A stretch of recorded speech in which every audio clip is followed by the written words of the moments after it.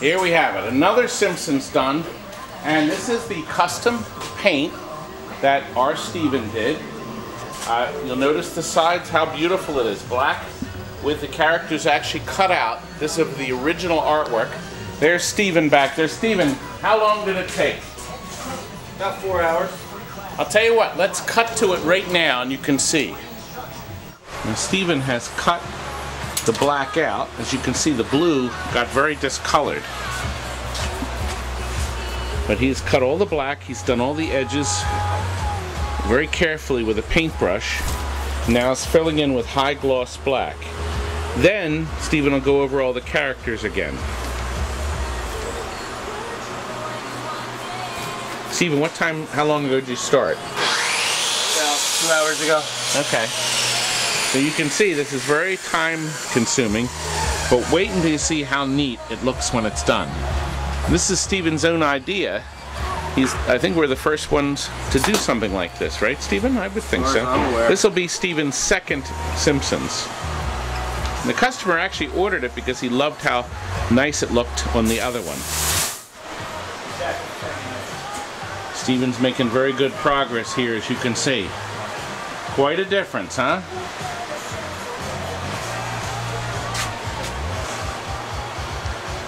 You already have a new overlay on it, so we're still working on the inside. You can see it's kind of like a rat's nest in there, so we're rebuilding the monitor right now. We have to take this goofy foil box off of there and change the power supply too. Pretty nice job, huh? Look, brand new overlay, courtesy of overlays.com, arcadeoverlays.com, wrong one. We have a new marquee coming. It didn't come in time, but that's easy. We put the used one in for now, and we're going to send a new one out as soon as that comes in. Beautiful job. It's all been restored. I will tell you, this was an actual overhaul. Customer bought one of these on eBay. It was dreadful when it came in. You saw some pictures of it. Everything was hanging off, had a plain black overlay.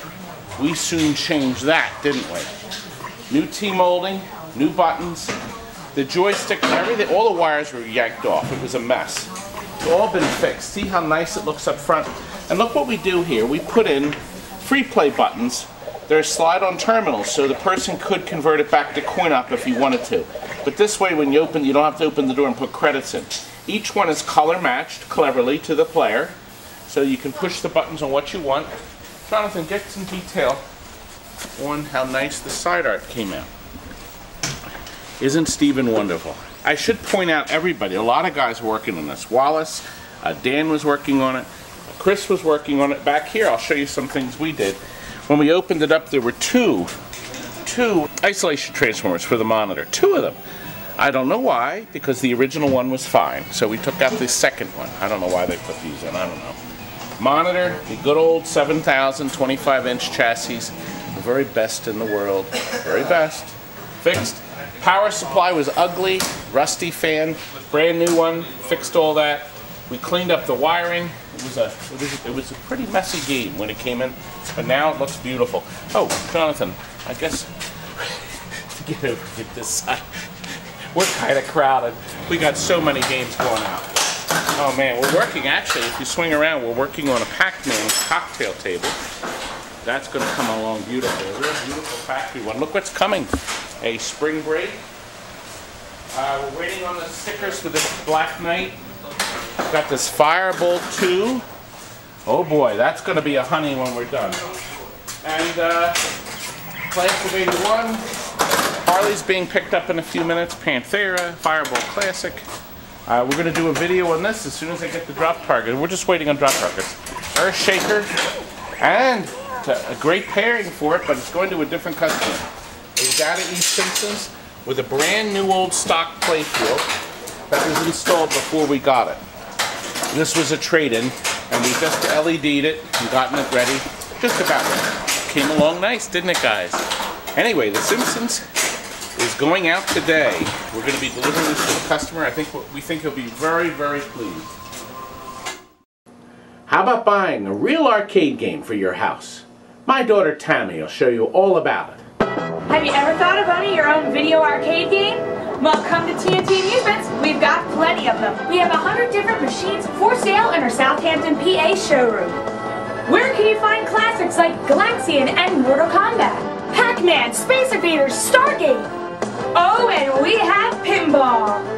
If you get tired of your game, we guarantee you generous trade-in credit. How about buying your very own shuffle bowling alley? Woo! Oh, I love touchscreen games. How about buying your very own bubbler jukebox that holds 500 CDs? It's electric! And all of our machines come with TNT Amusements' exclusive 5-year service plan. Go to our website for prices and more info, TNTAmusements.com.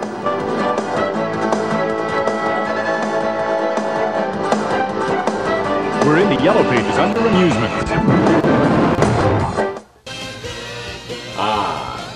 Living is good, isn't it, folks? That's all for now.